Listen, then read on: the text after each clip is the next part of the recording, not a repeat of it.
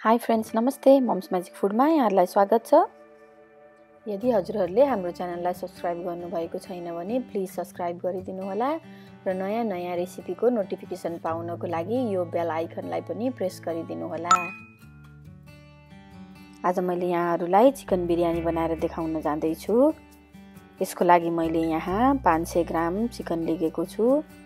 अब यसमा मैले एक ठुलो चम्चा अदुवा लसुनको पेस्टलाई राखेर अनि यसमा मैले एक सानो चम्चा नुन पनि राखेँ। नुन स्वाद अनुसार राख्नु होला। आधा सानो चम्चा बेसार पाउडर राखेँ। यो धनिया जिराको धुलो हो, यो पनि एक सानो चम्चा राखेँ। मैले यहाँ 2 सानो चम्चा बिरयानी मसला राखेको छु। तपाईसँग बिरयानी मसला छैन भने जिरा धनियाको पाउडर अलिकति बढी राख्नु होला। यो मैले एक सानो चम्चा गरम मसला पनि राखेँ र मैले यहाँ एक ठुलो चम्चा तेल यहाँ एड गरेको छु। त्यसपछि मैले यो 2टा जति रातो खुर्सानीलाई नकाटिकन राखेँ। अब मैले यहाँ एक ठुलो चम्चा जति धनिया र पुदिना पनि मैले यहाँ राखेँ। त्यसपछि मैले यहाँ 2 ठुलो चम्चा दही राख्दैछु। यो मैले 1/4 सानो चम्चा हिङ पनि राखेँ र अब मैले यसलाई राम्रोसँग मिक्स गर्छु। यो मसला सबैतिर लाग्ने गरी राम्रोसँग यसलाई म्यारिनेट गर्नुपर्छ। यो राम्रोसँग मिक्स भइसकेपछि हामीले यसलाई कभर गरेर एकछिन राखौँ। त्यसो गर्नाले मसला राम्रोसँग यसमा चिकनमा लाग्छ राम्रोसँग मसला र बिरयानी एकदम मिठो हुन्छ। यसलाई कभर गरौँ। मैले यहाँ 1 घण्टा जति यसलाई छोडिदिएँ र एउटा प्रेसर कुकर लिएँ र मैले यहाँ 2 ठुलो चम्चा तेल राखेँ र मैले यो एउटा ठुलो प्याजलाई एकदमै मसिनो बनाएर काटेर यस्तो टुक्रा बनाएर यसलाई फ्राई गर्न जाँदैछु।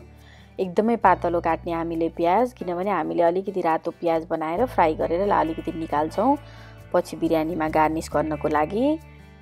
यसलाई आगो ठुलो बनाएर भुट्दा हुन्छ तपाईले। यसरी मैले यो प्याजलाई एकछिन लगभग 5-7 मिनट भुटेर यसलाई रातो बनाउँछु।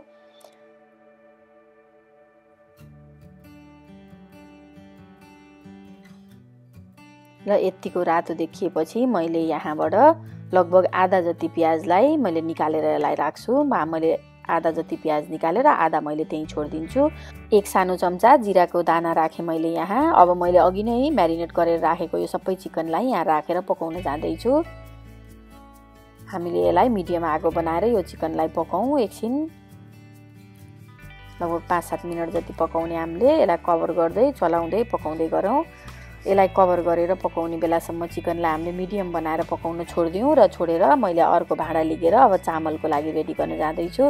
2 लिटर पानीमा एउटा टुक्रा दालचिनी राखेँ। यो 4-5 वटा जति मैले सुकमेल राखेँ।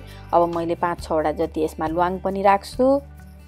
यसपछि मैले यसमा एउटा स्टार राखेँ र मैले यो पानीलाई एकछिन मजाले उम्लिन दिन्छु। लगभग 2-3 मिनट जति यो पानी उम्लिसकेपछि हामीले त्यसमा चामल एड गर्ने हो, तर मैले बीचमा यसरी चिकन चेक गरेर चलाइराख्छु। आगो मैले मिडियम राखेको छु चिकनको। त्यो पानी उम्लिसक्यो उता। अब पानी उम्लेपछि मैले यसमा लगभग 2 कप चामल राम्रोसँग पखालेर यसमा यो चामललाई मैले यहाँ लगभग 75% जति पाक्ने गरी यसलाई पकाउँछु। अब यहाँ मैले 1 सानो चम्चा घिउ पनि राखेँ र नुन स्वाद अनुसार यो चामलको लागि लाग्ने गरी मैले नुन राखेँ र मैले यसलाई एकछिन राम्रोसँग पकाउँछु। यसलाई हामीले नढाकिकन पकाउने हो। आगो ठुलो बनाएर यसलाई मजाले एकछिन भर्सिन दिनु होला। र यो चामल यसरी उम्लिन थाल्यो। लगभग 7-8 मिनट ढक्कन नलगाइकन हामीले चामललाई पकाउने। 7-8 मिनट पकाउँदाखेरि यो लगभग 75% जति पाक्छ। हामीले धेरै पुरै भात पकाए जस्तो पकाउने होइन। यसलाई अलिअलि काँचो बनाएर छोड्नुपर्छ। हामीले बीचबीचमा चिकन चेक गरौँ र मासु पनि लगभग रेडी जस्तो भएको छ। र अब मैले यो अघि राखेको यो सबै होल मसला निकाल्छु। यो एकछिन चलाउँछु र हेर्छु। र तपाईले यो होल मसला ननिकाले पनि हुन्छ, यतिकै छोड्दा पनि हुन्छ। मैले चाहिँ अलि ठुल्ठुलो चाहिँ निकाल्दिएको छु। एउटा 2टा बचेर रहेर केही पनि फरक पर्दैन। र यो मसला निकालिसकेपछि मैले यसलाई चेक गर्छु एकपटक। यो चामल यतिको पाकेपछि हामीले यसलाई ड्रेन गरेर यसको पानी सबै फाल्ने। हामीले यो पानी फालेपछि हामीले यो चामललाई पखाल्ने होइन, हामीले यतिकै तातो नै रहन दिने र यो चिकनको माथिबाट यसलाई राम्रोसँग चिकनलाई लेयरिङ गरेर अब त्यो चामलको लेयर राम्रोसँग राख्ने। र चामललाई हामीले यसरी खनाइदिउँ। तपाईले दुईटा लेयर गर्दा पनि हुन्छ, अलिकति चिकन निकालेर। मैले चाहिँ धेरै चामल नभएको भएर यसरी एउटै लेयरिङ गर्दै छु। मैले यसमा अघि नै फ्राई गरेर निकालेर राखेको प्याजको यो सबैलाई यसको माथिबाट राखिदिन्छु राम्रोसँग। त्यसपछि मैले यहाँ धनिया र पुदिना काटेर राखेको धनिया र पुदिनालाई यसरी यसको माथिबाट राखिदिन्छु।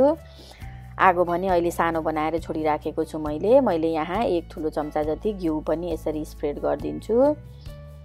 र मैले यहाँ 3 चम्चा जति दुधमा स्याफ्रन भिजाएर स्याफ्रनलाई राम्रोसँग यसरी दुधमा सोक गरेर केसरलाई मैले यसरी यसमा राखिदिएँ र मैले यसको ढक्कन लगाएर आगो सानो बनाएर मैले यसलाई एउटा सिटी लाग्ने बेलासम्म यसलाई पकाउँछु। र लगभग 10 मिनट जति छोडिसकेपछि मात्रै मैले यो चामल चेक गर्छु।